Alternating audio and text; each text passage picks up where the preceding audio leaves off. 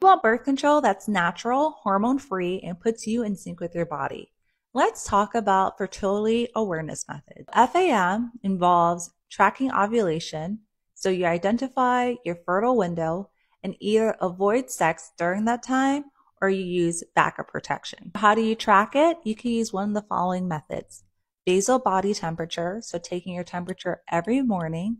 You can check the texture and the stretch of your cervical mucus. You can also track your periods over several months. And also you could detect ovulation hormone surge with LH tests.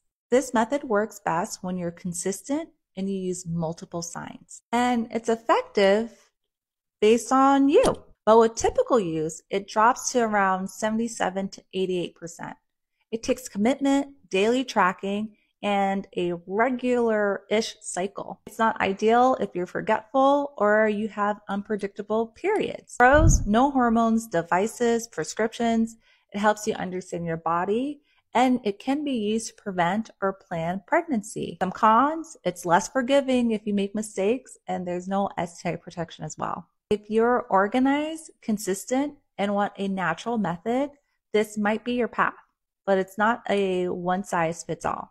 If you're curious about FAM, drop your questions down below.